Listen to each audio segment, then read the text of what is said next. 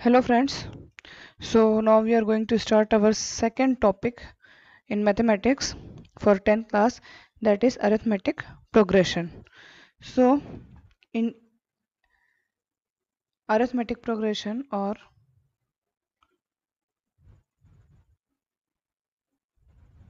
arithmetic progression, ठीक है. Arithmetic progression is basically a sequence whose successive terms are obtained by adding a fixed term. We can define this fixed term by d to the preceding terms. Okay, this fixed term is called the common difference. Okay, now if let us suppose that a is first term and d is common difference. Okay, so if a1, a2, a3, a4 and so on, an are in AP, so we can write that this A1 is first term. So A2 will be first term plus D, and A3 will be first term plus 2D. A4 will be first term plus 3D, right? So we can write this like A plus 1 minus 1 D. Second term we can write A plus 2 minus 1 D. Third term we can write A plus 3 minus 1 D. And fourth term we can write A plus 4 minus 1 D. So similarly, if we have to find out the nth term, we can write nth term as A plus n minus 1 into D. So this one will be nth term, nth term. Okay. Now the questions on this nth term will becomes like if they will give you, there are four quantities. See, an, a, n and d. There are four quantities, so they can give you three quantities in them and you have to find the fourth one. Okay, like they can give you some questions that fifth term is this one and 10th term is this one, and you have to find 12th term, like that. If they give that uh, t 54th term is minus 61 and t fourth term is 64, and you have to find t10. Okay, then what will you do? You have to write that t54th, or we can write that a and a 54th. We can term को हम an या tn दोनों से denote कर सकते हैं. So t54 can be a plus 54 minus 1, that means 53d. Okay, and t4 can be a plus 3 minus 1, that means 2d. Now solve these two equations. This one is equal to minus 61 and this one will equals to 64. Solve these two equations and you will get the answer, and from here d will be minus 5 by 2 and a will be 143 by 2. Okay, so if you have a, d, you have n because you have to find out the 10th term. So you could easily with this formula you could easily find out t10. Okay, another question will come like find the sum of the all three digit natural numbers which on division by 7 leaves remainder 3. Okay, sum of natural numbers. So this will really come when we read the sum formula. तो हम ये बाद में करेंगे क्योंकि इसमें सम का formula भी आ रहा है. तो इस तरह से अगर हमें nth टर्म निकालना हो और कोई भी थ्री टर्म्स दिए हो तो हम उसको कर सकते हैं. ओके, अभी सेकंड जो इसका फॉर्मूला है वो है सम ऑफ एन टर्म्स का। ओके, सेकंड जो फॉर्मूला है that is some of N terms of N arithmetic progression और एपी। ओके, अब हमें सम निकालना है। ठीक है, अगर टर्म्स दिए हुए हैं a1 a2 a3 and so on, तो हमको सम निकालना है। तो हम इसको लिख सकते हैं s निकालना है a plus d plus a plus 2d plus and so on, कहाँ तक a plus n minus 1 into D तक। ओके, मतलब हमको सम ऑफ टर्म्स एन टर्म्स निकालना है।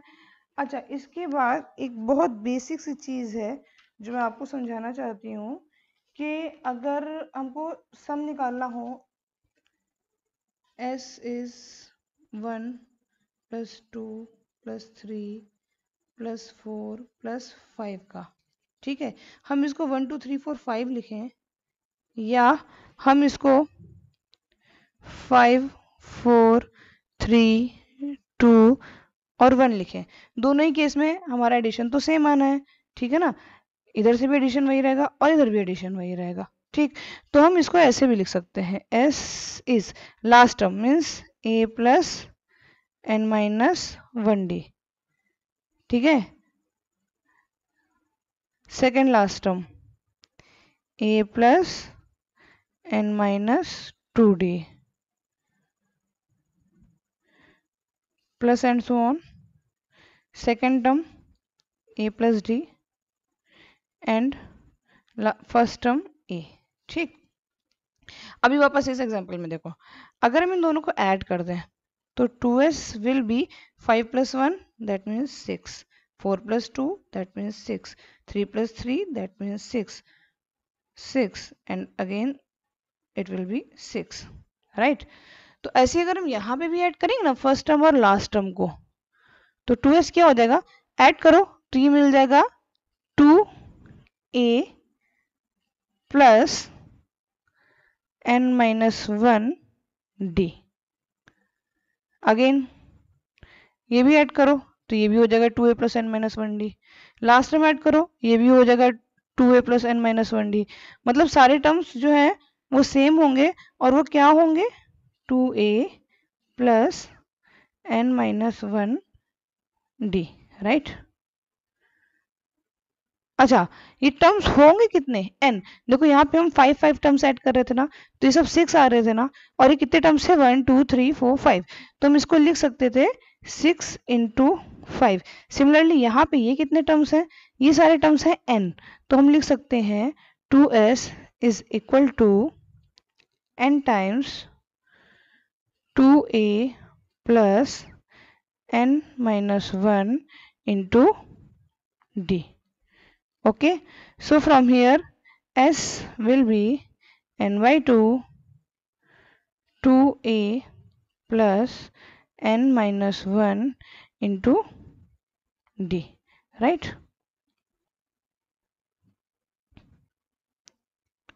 ओके, अभी इसी फॉर्मूले को ब्रेक अगर करें तो हम इसको ऐसे भी लिख सकते हैं n by 2 a plus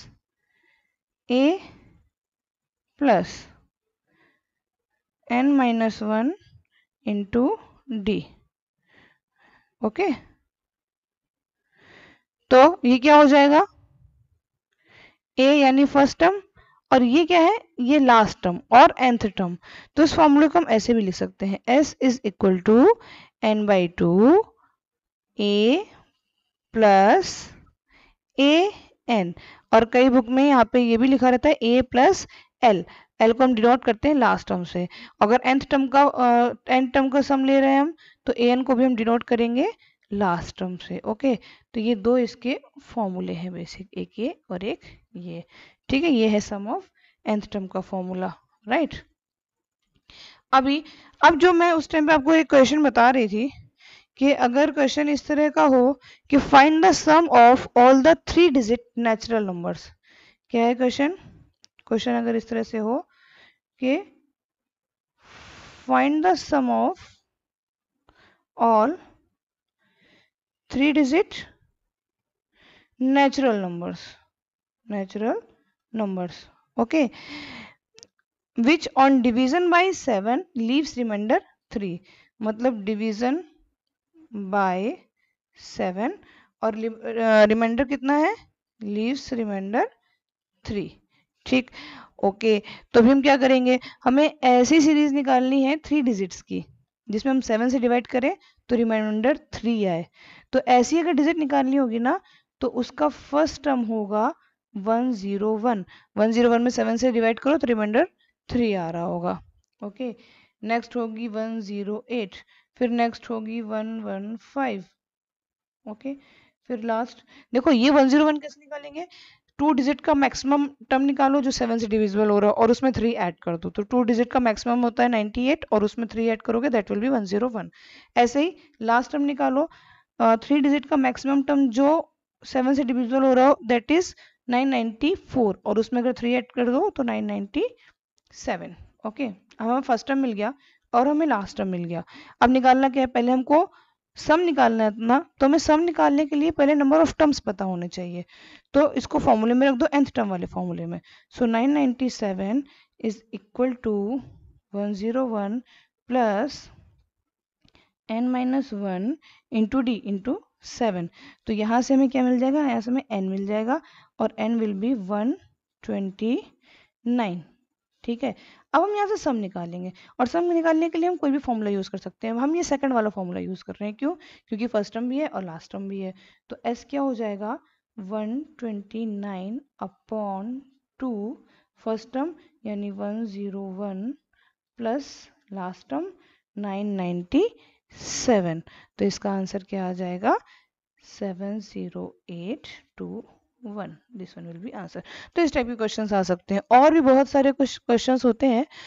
तो अगर आपको से कुछ और क्वेश्चंस चाहिए होंगे तो आप मुझे मैसेज कीजिए और कमेंट कीजिए सो दैट जो मेरे पास शीट्स हैं प्रैक्टिस शीट सॉल्व करने के लिए वो मैं आपको अपलोड करके दे दूंगी. ओके, टिल देन पढ़ाई करते रहिए, keep studying and please share, subscribe and like my channels so that I get motivated और मैं बहुत सारे आपके लिए वीडियोस बना सकूं, आपकी हेल्प कर सकूं. Okay, till then bye bye.